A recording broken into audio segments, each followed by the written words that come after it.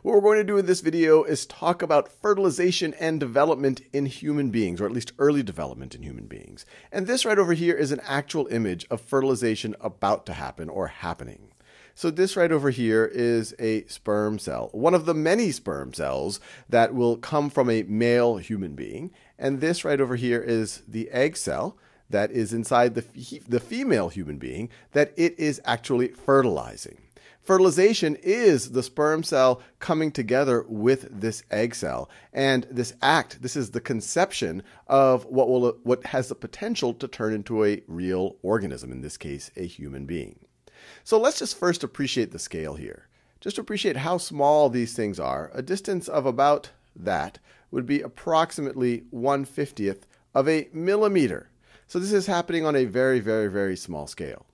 Now, another thing that you should appreciate, and something like this occurred at the beginning of every one of us, is that this is one of maybe several hundred million sperm cells that are in competition to be the one that gets to that egg cell. And so you should feel proud of yourself, or at least half of yourself, won a pretty big race. Think about it. There's 300 million people in the United States.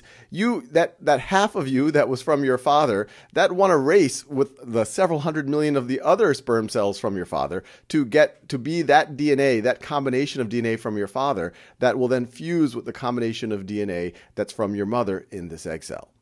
And so how is that DNA packaged? Well, it's packaged in chromosomes. Chromosomes are just strips of DNA. And a full set of human DNA, in most of the cells in your body, you have 46 chromosomes. And it's really 23 pairs of 2.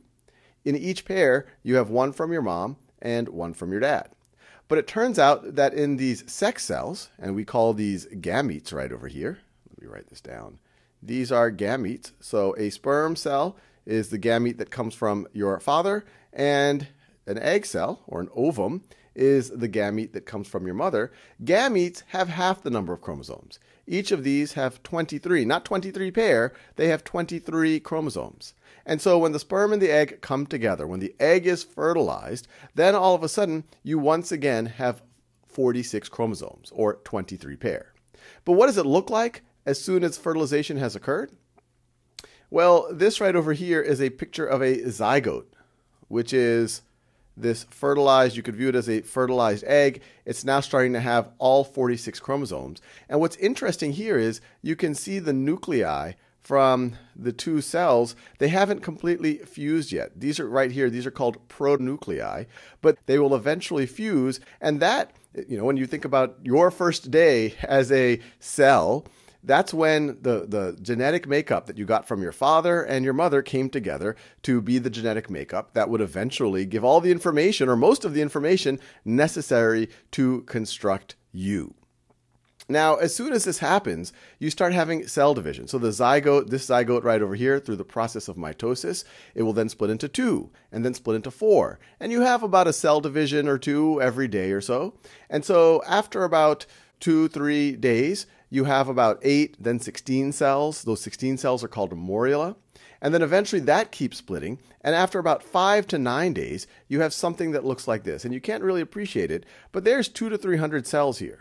There's 200 to 300 cells in this sphere. And it's actually hollowed out on the inside. You can't fully see it right over here. But this thing is called a blastocyst. Blastocyst. And notice it's still roughly on the same scale. It's a little bit bigger than that original egg cell that was fertilized. But then this will continue to split and split and split. And just to appreciate the entire stages that we're talking about. So when we talk about fertilization, we're talking about right over here. So all these pictures that I'm showing you are right in this phase. And then if you go maybe 3, 4, 5, 6, 7 days, maybe in that first week, you get to this blastocyst stage. And so we are right over here on our timeline. Now, one thing that you might be intrigued by is, why am I starting this at week 2? Well, it turns out that there is also a gestational age. And a gestational age is something that doctors and scientists will use as a measure of how far along this embryo is, and eventually the embryo or the fetus is. And gestational age in particular is measured from the first day of the mother's last menstrual cycle, which can be 2 weeks before the actual moment of conception, which I am showing right over here. So that's just a little technical thing that is interesting and why you see this roughly 2-week shift. But then we get into this phase where people would consider it to be an embryo. And near the end of the embryo stage, you might have the potential human being to look something like this. This would be about 7 weeks after conception. And you could see even here, it is quite small. This is about 1 centimeter in length, so about the size of a blueberry.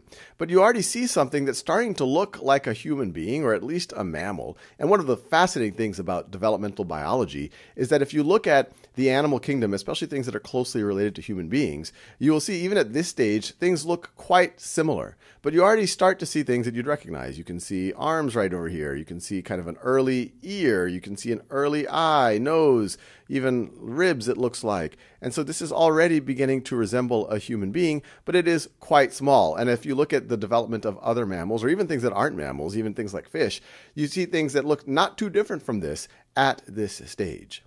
But then once you get into, you're going into the 10th, 11th, 12th weeks, then people will call this a fetus. So right now this is an embryo. So this was an egg being fertilized, zygote. Zygote goes to morula, goes to blastocyst.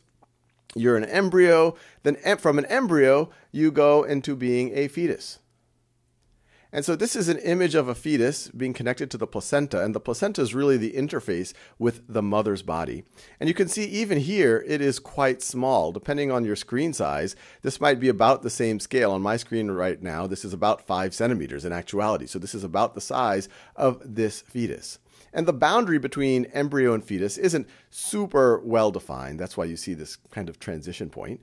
But most people would consider it to be, once you get into about the 12th week, you're definitely a fetus. Now, some interesting things right over here is you see the entire cycle all the way until you get to the 36th through the 42nd week, which is when what is considered kind of full term, when a baby is ready to come out. But you start to see over here this notion of viability, which is roughly a time where there's a decent chance that if the baby were to come out of the womb, they would survive on their own. And this is just an interesting stat, that there's roughly a 50% survival rate at around the 6th month. But the general big ideas here, and it really is mind-boggling, all of us start in this almost grand race of sperm between hundreds of millions of sperm cells to be the one to fertilize your mother's egg. And then that one cell, that zygote that has the genetic information from both your mother and father, now that that egg has been fertilized, it then keeps replicating until it turns into a fairly complex organism that is capable of making videos and reflecting about how it developed.